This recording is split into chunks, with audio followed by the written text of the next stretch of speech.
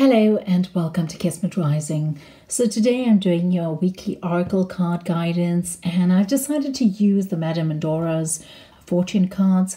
It feels like it has such a variety of energy. It has such a range, from very light-hearted as well as quite a deep energy or deep feelings.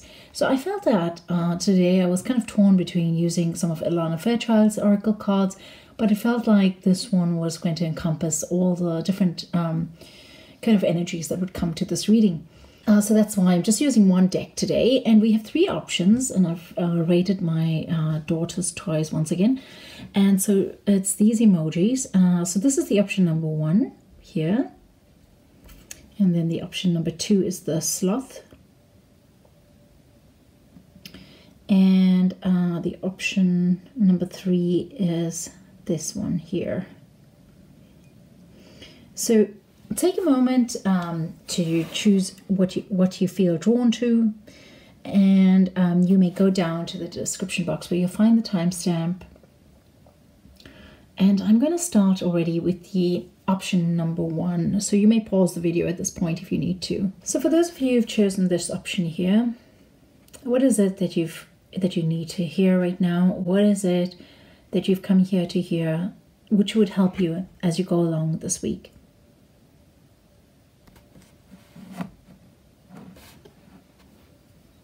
So I'm going to give these cards a shuffle.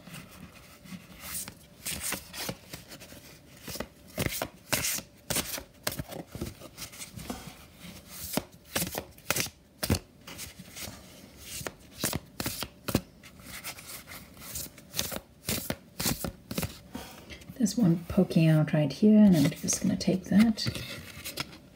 And it's the Green Man. The forces of nature favor you.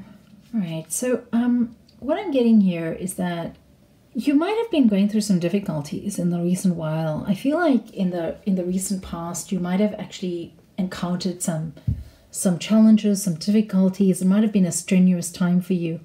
And it might have been something that at moments that you felt it was not within your grasp. And what this card is saying to me is that this period is behind you right now, and it's actually going to be a lot easier as you go along. So the next period, this is not to say that you're never going to have challenges again, or it's all going to be okay for the rest of your life. But this period that's coming up before you, the next few weeks, between 3 and 6 weeks, is actually going to be easier than what you've encountered or what you've dealt with in the last few months.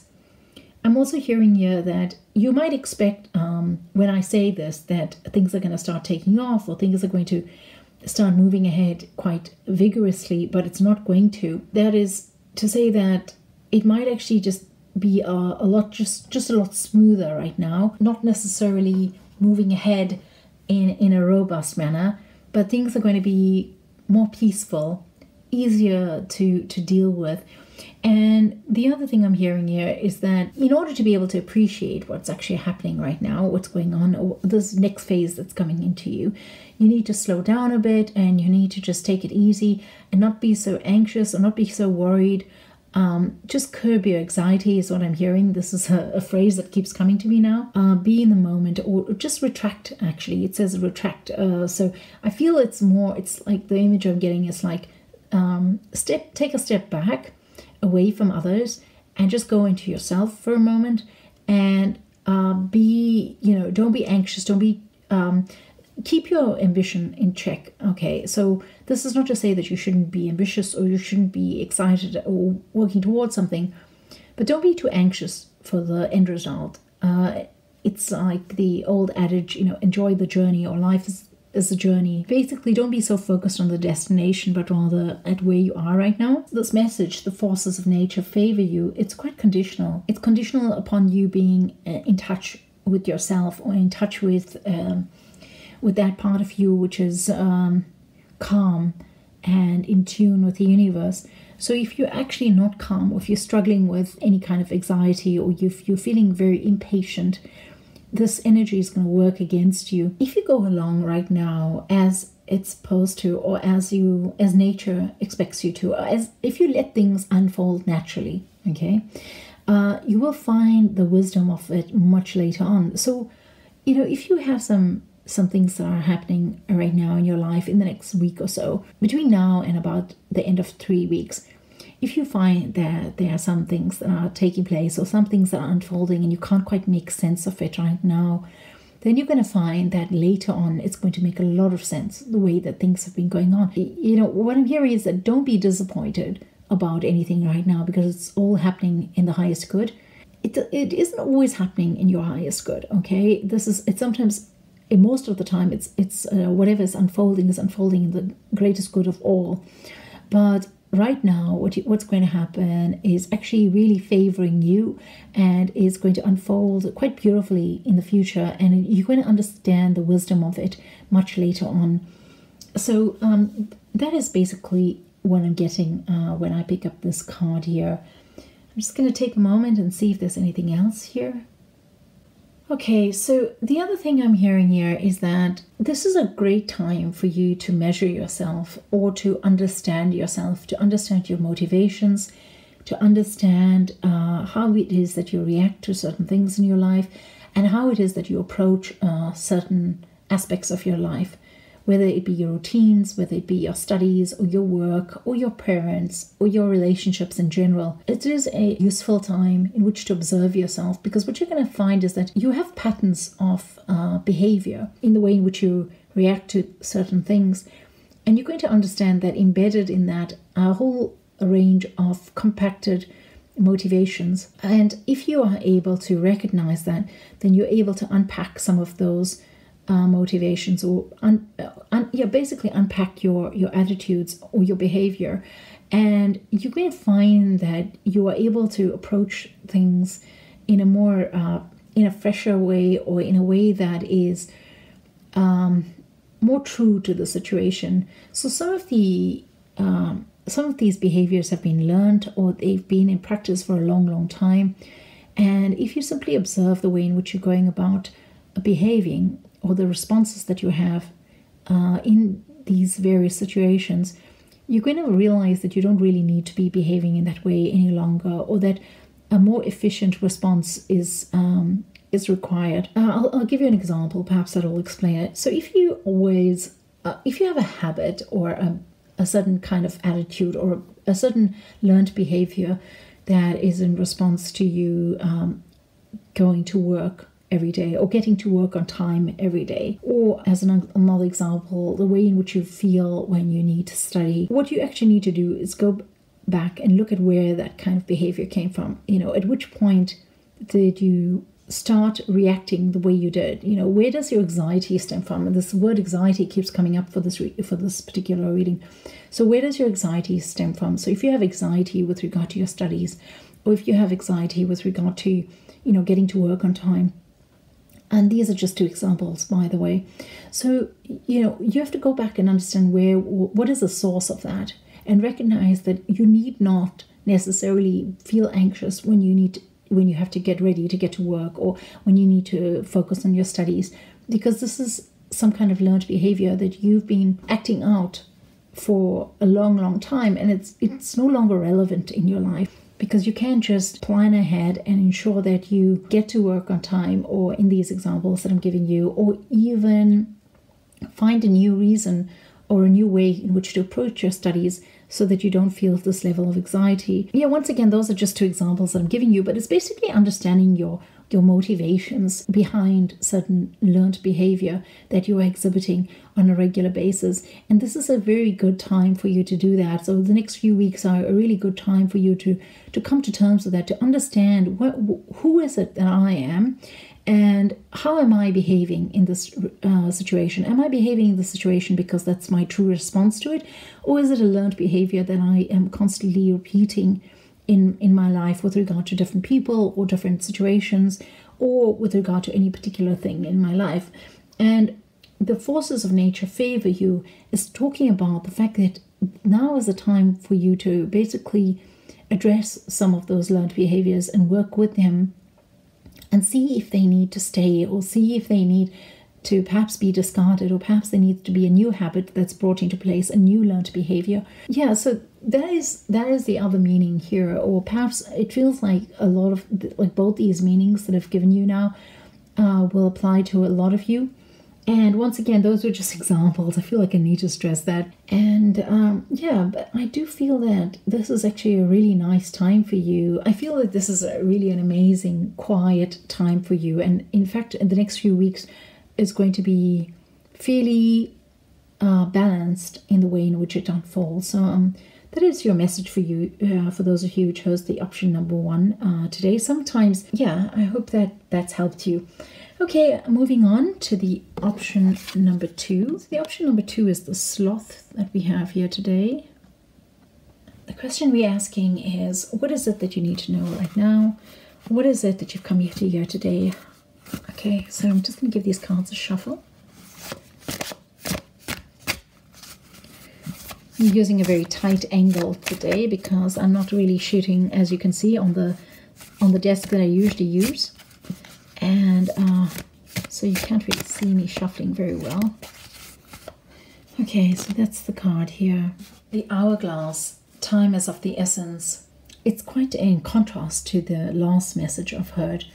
The last message was very much about allowing things to unfold naturally and ridding oneself of anxiety. But here, it almost feels to me like one needs to understand that the goals that one's created for oneself, the target that one wants to reach, requires a different set of rules or different approach or different pathway to reach. Basically, there are a couple of messages that I'm getting here right now. The first is that wherever you need to get to, you need to find a more efficient way of getting there, and you need to be quite observant of time. So yeah, the message is time is of the essence. And there's this hourglass. So this message, there's like different aspects to it. One of the aspects here is that there's a kind of focus on procrastination and just not being able to reconcile one's behavior or one's attitude or one's daily kind of activities with one's goals, where one wants to be at. So it might be that you dream of being in a different home or living in a different place, or you dream of being in a different job, or you dream of being in another situation, almost like the grass is greener on the other side. But your daily activities, or what you do with your life, or how you spend your time, is not actually in accordance with those things that you dream about. It's not leading you there. It's not actually bringing you to that point. And it's almost as if in the way in which you live your life right now, you aren't going to reach your goals. So a very strong message of this card is, take a piece of paper, write it down if you need to, because this is going to be the most efficient way. And if you don't use a piece of paper, a chalkboard, or some kind of whiteboard, or whatever you choose, note where it is that you see yourself, or what it is that will make you happy. Okay, so some of you may do this in terms of goals, like 5-year planning sessions or 10-year planning sessions, and others may look at it as what's going to bring me the most amount of joy, or how do I need to tweak my home environment so that I feel more comfortable here? What skills do I need to actually acquire in order to be able to do the things that I desire? And how is it that I'm going to get there? How is it that I'm going to finance it? How is it that I'm going to find the time to actually get there? So these are the kind of questions that you need to be asking right now, because what they are saying, and what the picture and the whole essence of this card is that time is passing. And this is time that you can't really get back. So if you're feeling unsatisfied or feeling unsettled where you are right now, it's time to actually just put a plan in place as to how you're going to get to where you need to go to. The other thing I'm hearing here is that some of the emotions, some of the feelings that you have is directly related to your frustration or your feeling that you're not exactly where you need to be at. And so if you start taking small steps towards moving to where you need to be at, or where you actually truly desire being in your life, then you're going to find that you're feeling a lot happier, and you have a lot more energy on a day-to-day basis. because you're making steps towards getting to where you need to. The other message I'm getting here is that some of you feel like this desire that you have, or this place that you want to get to in your life is something unattainable. It's like you have quite a forlorn feeling about you. It's like, oh yes, I want to get there, and yes, I want to do that, but I can't. How am I going to get there? I can't afford it, or I just don't have the time, or I just don't have the capacity, or I can't do this alone. And so there's all these different feelings that are coming up right now. And this stops you from actually being able to even plan.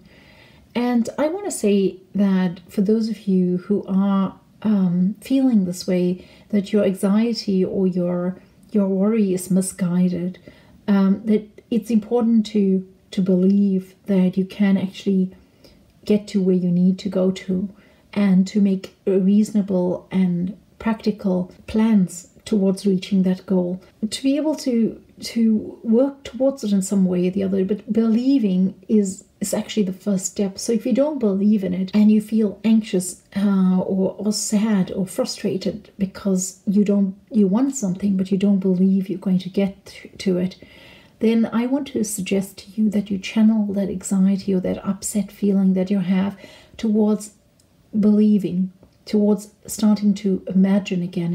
And sometimes it's hard to believe, or it's hard to simply think that you can have your dreams, that you can achieve what it is that you want to achieve.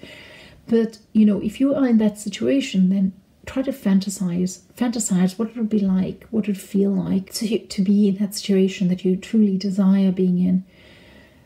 If you're trying to do this with regard to another person, it can be futile. The goals that you need to set out for yourself here, or the object of this exercise, it needs to involve you and only you. If you're a parent and you are concerned about your child, this exercise that you need to do with yourself needs to ensure that you are taking care of your responsibilities, one of them being your children, but not being the object of your exercise. So the object of your exercise needs to be you, and what you desire, and where it is that you wish to go to.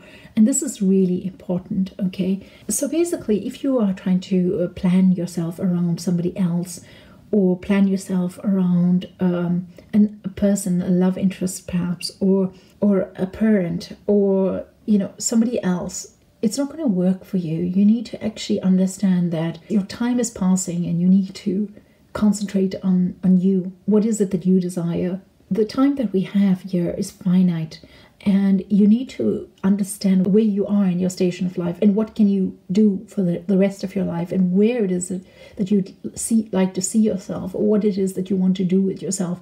Don't just blindly meander along, because as you do so, you're losing something. You're losing something along the way. So make conscious steps and try to be as conscious as you can as you go along in your life. Now, I'm sure if you come to my readings, or especially the weekly oracle card guidance, where the emphasis is more on soulful matters, that you are doing this already. So but this message is about that, and it is about it's kind of emphasizing that.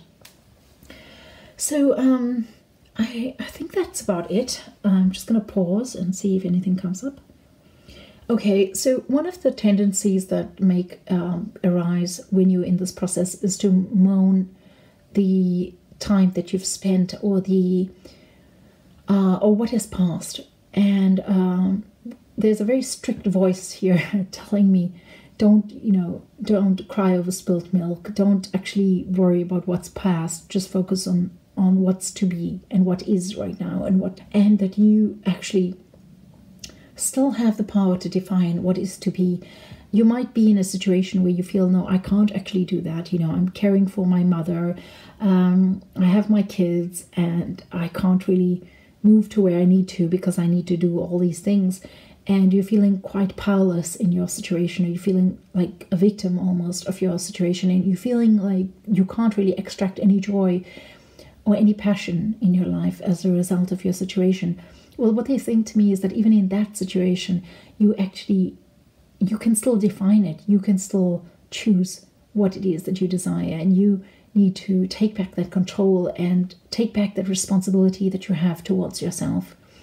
So yeah, that's it for those of you who've chosen the sloth here. It's quite interesting that yeah, the sloth is it's like a lazy character, right? And this card is like basically saying, well, get on with it because there's no time to waste. And the sloth is a character that would, you know, take time quite casually. All right, so that's it for those of you who've chosen this option, and I wish you a lovely week ahead. Those of you who've chosen the third option here, we're asking the question, what is it that you need to know for this week? What is the message that you basically need to know, to have right now? Okay, there it is. Feels like it's this one here. The Harlequin. And the caption here is two feelings are masked. So the first thing I'm getting here is where are you portraying yourself as being happy and okay, but actually crying inside of you? Where is it that you actually have a face that you are presenting to the rest of the world as you okay, but in fact inside you are experiencing feelings of sorrow, grief, sadness, and something verging on a kind of depression. So I'm not saying that everyone who comes to this reading is clinically depressed. Please don't hear me wrong. But there is a sadness that's inside of you that you actually are not able to share with others. With these feelings that you have, okay, if you're going to hide them, if you're going to continue hiding them or not sharing them with those who are close to you, then you continue to have a relationship with these people that is not really a sincere relationship, or not a relationship in which you are truly sharing with each other, because you have not yet been able to be vulnerable with each other. You haven't shown each other the vulnerable aspect of you. And I feel like this is very much the situation with loved ones, but I also feel like for some of you this might be between friends that you care about, or a relationship between a mother and a daughter, so or just a child and a parent. So the thing I'm hearing here is that, you know, you feel like a part of you, or some of you feel that it's important for you to keep that to yourself because the other party can't handle it, or they won't be able to manage it. But what I'm hearing here is that it's not your responsibility to take care of how they will respond to your vulnerability or your fears or your aggression or whatever it is. I'm not saying that you ought to be violent or anything here, but there's two parts here. There's this sadness and there's this anger and there's this feeling of being wounded that exists inside of you, which you haven't had a chance to share with somebody as yet. And it's really important that you share this with them. And it doesn't matter what will come from the relationship thereafter. But it's important for you to be able to share this with someone, or with that person, not with someone, but with this particular person. And with each of you, it will be a different person or different situation. I'm getting here also with some of you, it's like with a boss, you know, like really being able to tell them exactly what you feel, and how it unfolds thereafter will actually surprise you. So it's, you know, if you're afraid that you're going to lose your job because you know, if you speak your truth, you might find that there's something else that happens that actually has a positive spin on it. You know, and in different situations it will be different. For some of you, you will lose your job and you will actually find a job that's much better, where you feel happier. And with regard to, and also for others, it might even be that, you know, this leads you to having some kind of promotion or extra, like extra income or something like this. But those are just very kind of brief, vague examples here. That's not going to apply to most of you. What I'm hearing here is that this person, the other person, or the other people, they suffer from the fact that you're not being completely honest with them and that you're not able to be yourself with them. And it's really important that you are yourself with them, that your relationship with this person will actually benefit a lot from you being real with them. And this is not to say that you have not been real with them.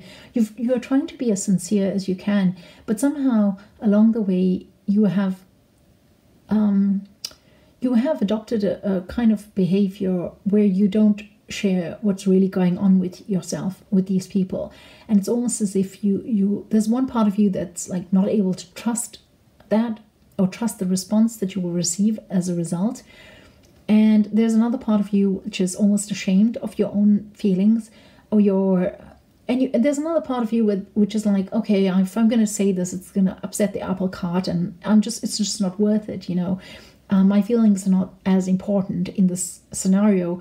What is important is that I put on a brave face, and I'm actually able to maintain the harmony in the situation.